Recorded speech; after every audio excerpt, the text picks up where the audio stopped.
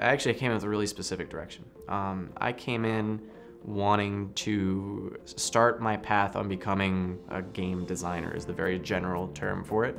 I've geared everything I've been doing here towards that, from making my own games to learning programming to starting a blog about game design.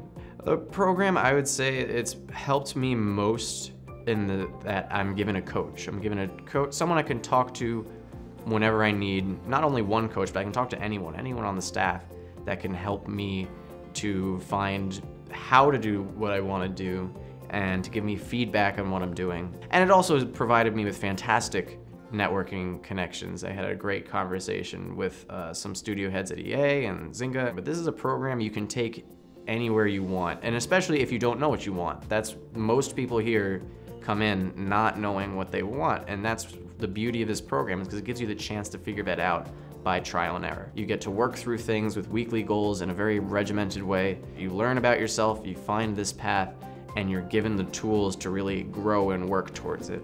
So honestly, it can be even more ideal for the person that they don't have this directed path, as long as you're willing to put the work in, as long as you're willing to put your time in and effort in. I really do feel like I'm on my way to becoming an independent person. In fact, I think this is the most independent I've ever been coming here. And I was at the University of Miami for 2 years, totally separate from my family in New York, and away from all my friends back home.